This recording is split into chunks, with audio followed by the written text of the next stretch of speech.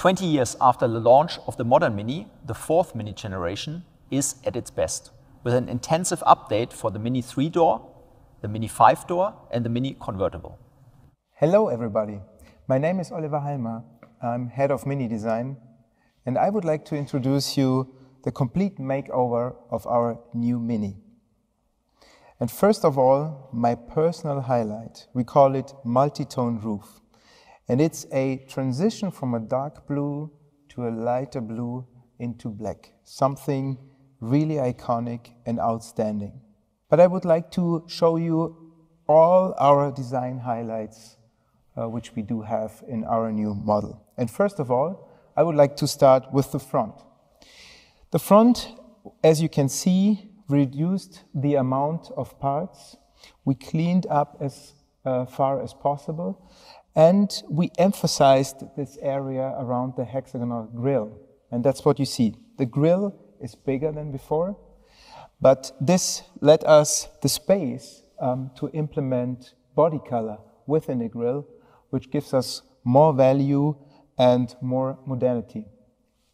In the lower area of the grille, and that's the Cooper S, you see the air inlets for the brakes, which is held in black high gloss. And something that is important for aerodynamic reasons, we do have an air curtain. So the air is running through and coming out in front of the wheel. Let's have a closer look to the rear. And in the rear as well, we tried to reduce as much as possible. You see, the focus of the bumper face is in the lower area, a really sporty touch, so to say. We do have an insert in body color, as you have seen it already in the front. And this gesture here, what you read there, emphasizes our double exhaust pipes. Coming to the side brings me to another highlight, the wheel design. As you see, the shape is pretty much classical. You see, it's a 7-spoke wheel. But we refined it through a milling process, as you can see here. So the milled surfaces are high gloss silver with a beautiful contrast to the rest of the wheel in black. And you see this transition from thick to thinner gives us the impression that the wheel has a certain dynamic already when it's standing still. And the body side, you see we kept our famous side scuttle, where you see the engine which is in the Mini, but as well the blinker, and this is in LED technology now. Have a closer look into the interior. And first of all, you see this little badge. This badge shows that we do have Mini Euros interior trim. And at first glance, you see it's a Mini typical interior.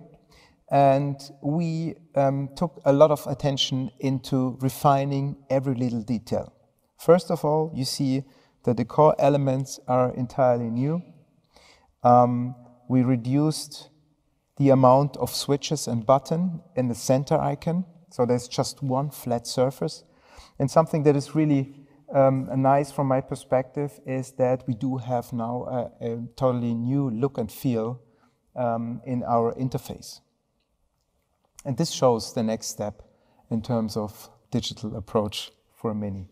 And as we all know, Mini is for driving.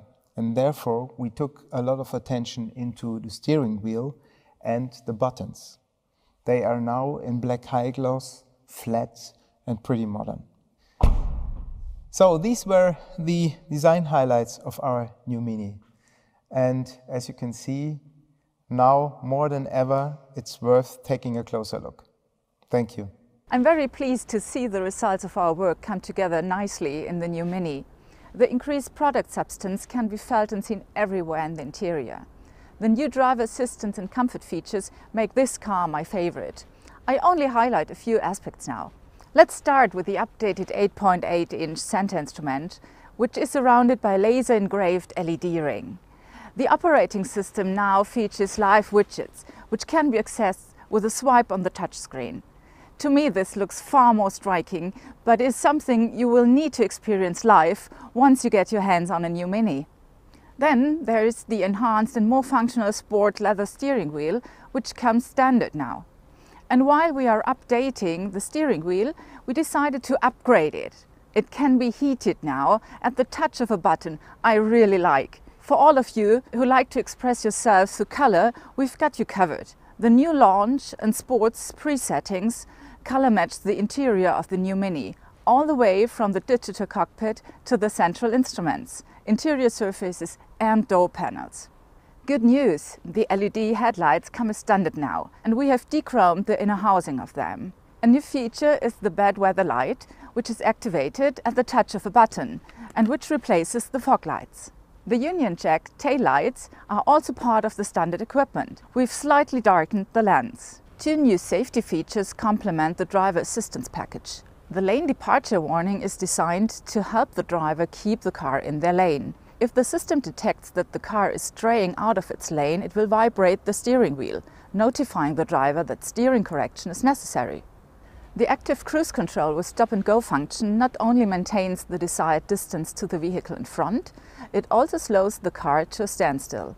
A short actuation of the accelerator pedal is then sufficient to start again from the stand. Our internal combustion engine portfolio ranges from 75 horsepower, the Mini One First up, to the Mini John Cooper Works with 231 horsepower. All engines meet the Euro 6D emission standard. The fully electric Mini Cooper SE offers 184 horsepower while emitting 0 emissions. With our new adaptive suspension, we are able to achieve a good balance between sportiness and comfort through the use of continuously frequency selective damping.